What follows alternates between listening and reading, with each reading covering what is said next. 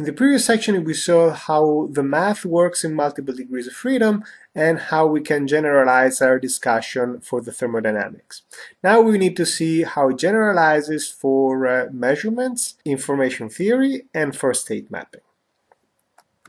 So let's start with determinism and reversibility in terms of measurement. If you recollect, we said that a deterministic and reversible process is one that given a measurement, we can reconstruct either the initial or the final measurement at least at the same level of uncertainty. The question now is, how does this uncertainty behave in terms of the independent degrees of freedom? So if the independent degrees of freedom are truly independent, we would expect that if we increase or decrease the uncertainty for 1 degree of freedom, we would not affect the uncertainty of the other independent degrees of freedom. So for example, this line here represents the xpx plane, and this line here represents the ypy plane. And so this represents our uncertainty in the ypy plane, and this represents the uncertainty on our xpx. And if we were to increase the uncertainty on the ypy plane, we would expect that the projection on the xpx plane remains the same, so that the uncertainty represented on these planes remains the same. This can only happen if the ypy plane is orthogonal to the xpx plane. If it wasn't orthogonal, then of course the projection would increase on the xpx plane, and then the degrees of freedom wouldn't be really independent. So in terms of measurements, for different degrees of freedom to be truly independent, they have to be orthogonal in phase space. Now we have to understand how this behaves during our transformation, during our deterministic and reversible process. The ypy plane will be mapped point by point onto its image, which is what we are going to call y prime and p prime y. The same thing is going to happen with the xpx plane. It's going to have an image, and we are going to call it x prime and p prime x. If y prime and py prime is truly the image of ypy, then we expect that given a point in ypy prime, we're going to get a point in y prime py prime. But again, we're going to expect to make this connection at the same level of uncertainty.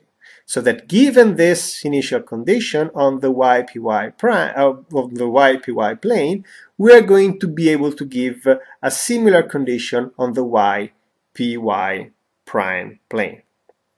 And the same we're going to expect between xpx and x prime px. So we're going to expect that the uncertainty on the y plane is going to be the same uncertainty on the y prime plane, and the uncertainty on x is going to be the same uncertainty on the x prime planes. Which means, if you remember that the area on the ypy prime is going to be equal to the area on the y prime plane, and the area on the x plane is going to be the same as the area on the x prime plane.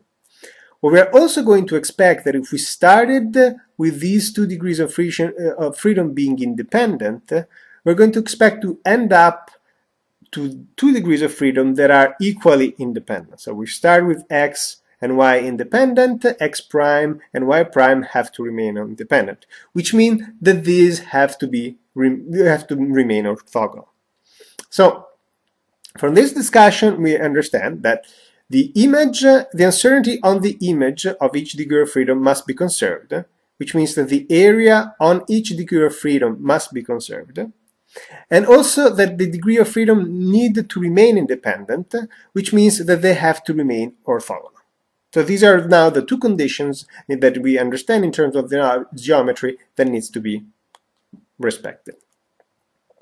Now let's look at determinism and reversibility in terms of information theory. If we remember, the idea is that we had an initial distribution and a final distribution, and if given enough information to identify an element in the initial distribution, the same amount of information should allow us to find an element in the final distribution. This information is called information entropy, and if we conserve this, we know that the area must be conserved. So how does this work in multiple degrees of freedom? So the first thing that we expect is that if our overall distribution factorizes into the product of a distribution on x and a distribution of y, which means that these two distributions are independent from each other, then the information, the total information to identify an element, has to be the sum of the information on the x plus the information on the y. If there were some correlation between x and y, we wouldn't be able to factor, and then we wouldn't expect this relationship. We can take the total entropy, and we substitute the distribution with rho x and rho y. We transform the logarithm of the product in the product of the logarithm, and we have this expression here. If we start instead with the sum of x and y, we get these two expressions in terms of x and y. We can multiply the first expression by 1, which is the integral of the whole distribution of y, and we can multiply the second distribution by 1, which is the whole integral in x. And now we basically have to have that this equation has to be equal to this expression.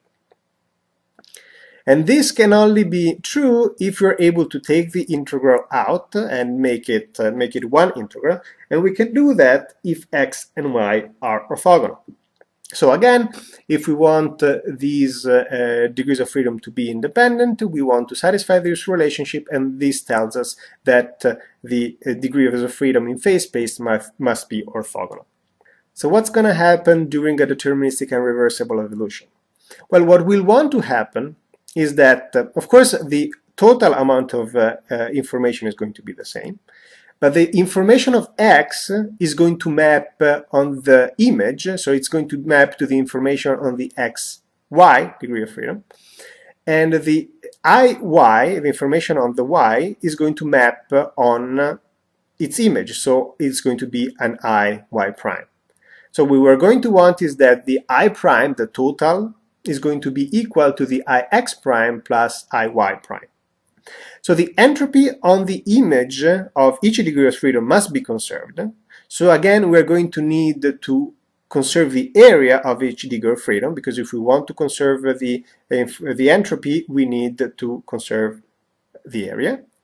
And also, since we want the total sum of all degrees of freedom entropy to remain the same, we need that the degree of freedom, they start orthogonal and they remain orthogonal.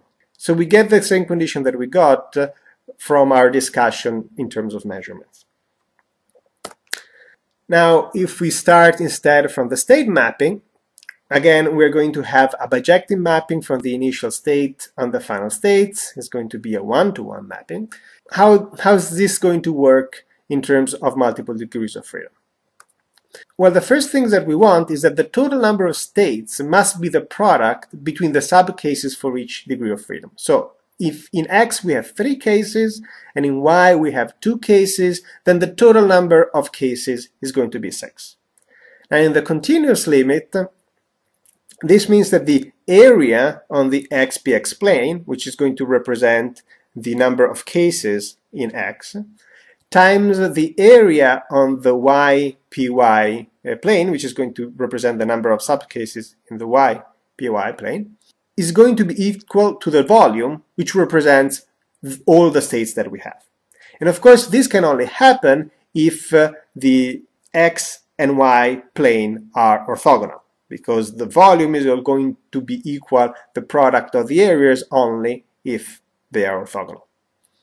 Okay. So we found the same condition. Now, how does the mapping work? Well, we want, of course, to map each state to a final state, but we want to be able to do more than that, because if these degrees of freedom are independent, we need to be able to match the subcases of y to the subcases of y prime, its image. So this case is going to correspond to this case. And also we'll want to match the cases in x to the cases in x prime. So this case is going to match to this case. So again, we want the number of cases on each degree of freedom to remain the same, because we want to have a one-to-one mapping, which means that the area on each degree of freedom must remain the same.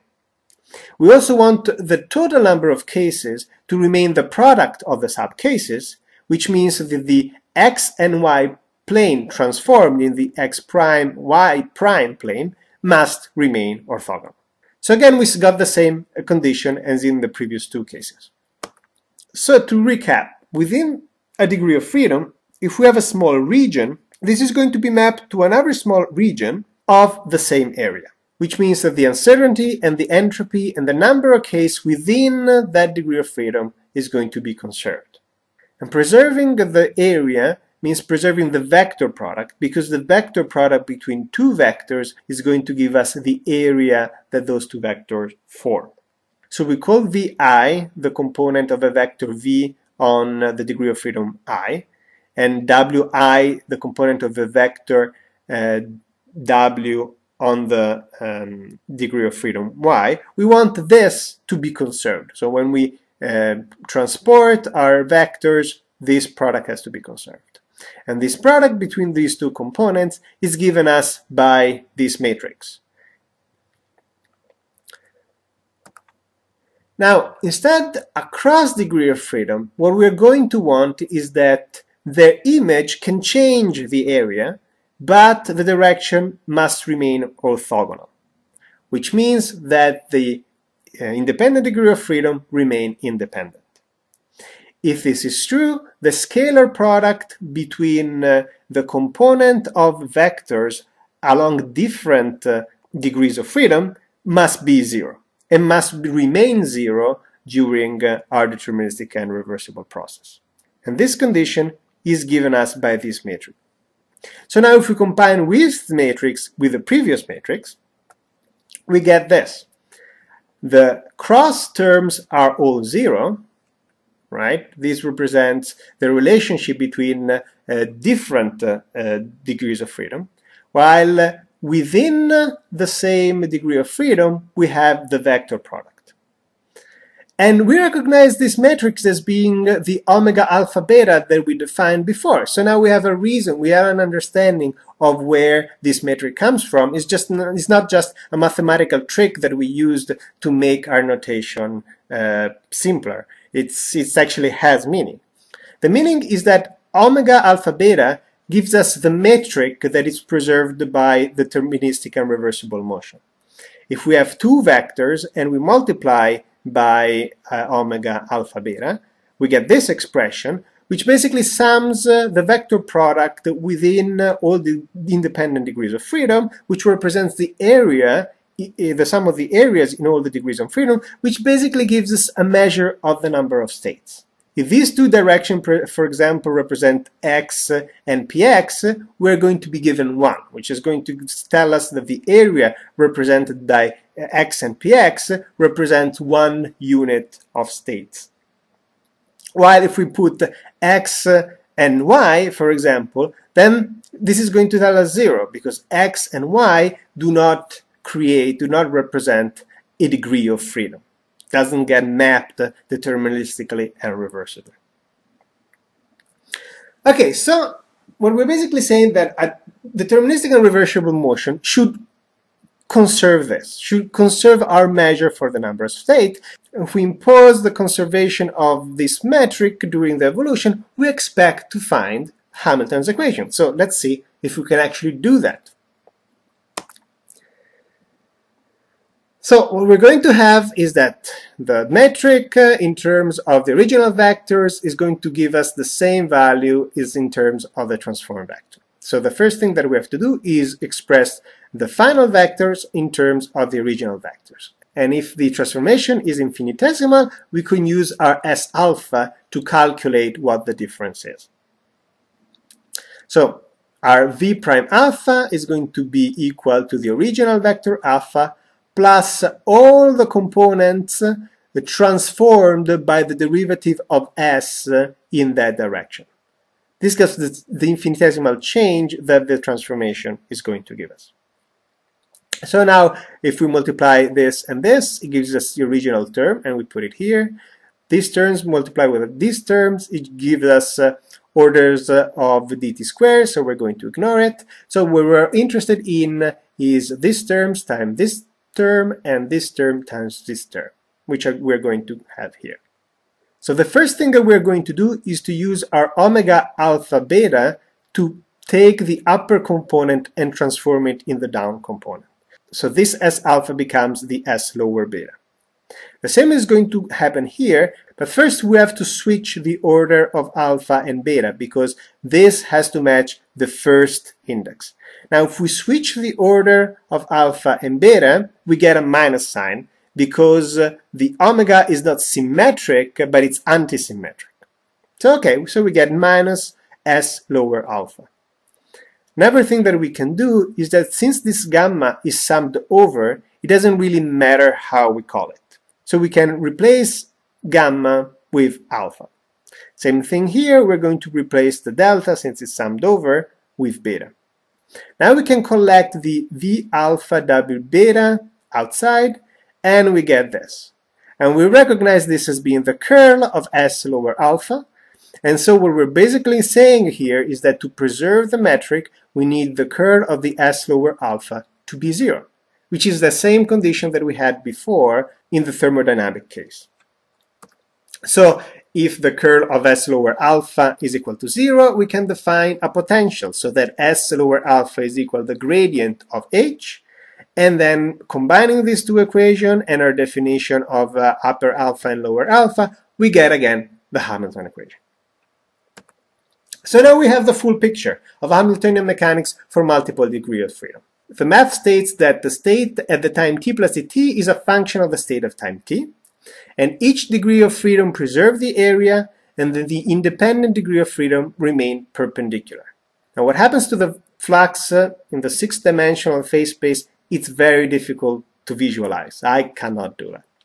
Then we know that in terms of measurement, past and future are predicted at the same level of uncertainty, and each independent degree of freedom preserves the uncertainty independently.